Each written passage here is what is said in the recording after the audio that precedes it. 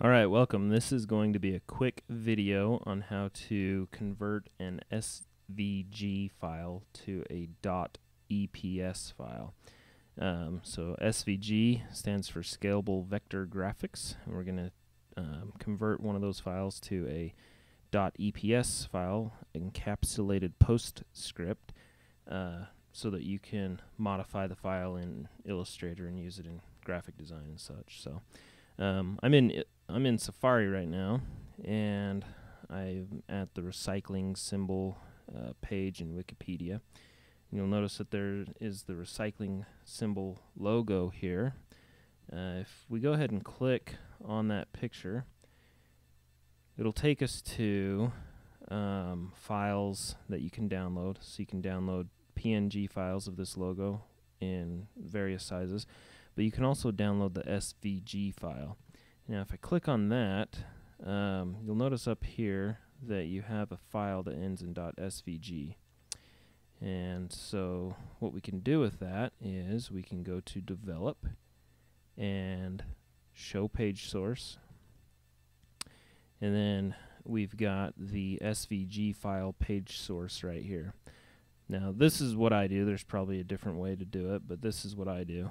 I just copy all of that code, and then I open up a text editor, in this case text Wrangler, and I paste that code in here in a new document, and then go up to File and Save As, and I'm just going to save it to the desktop, and we're going to name this Recycle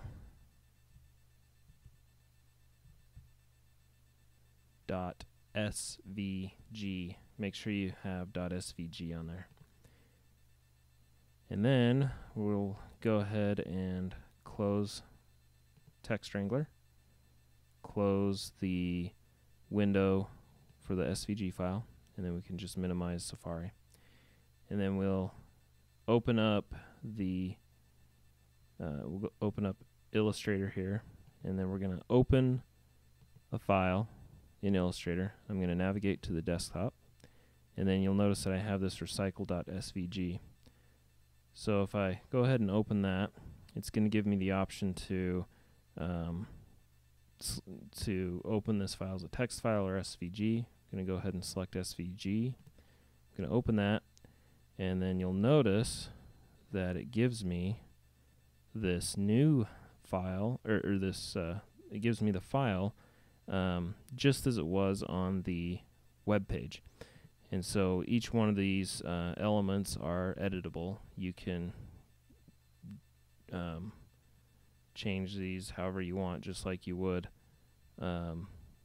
editing a .EPS file. So anyways, once we have it open, we can go ahead and save a copy, or save as, and then we can change this option down here to Illustrator EPS and hit save. And depending on what version you want to save it in, there's other options, but I just save it as regular .EPS. And now I've got a .EPS file that I can use to manipulate however I want.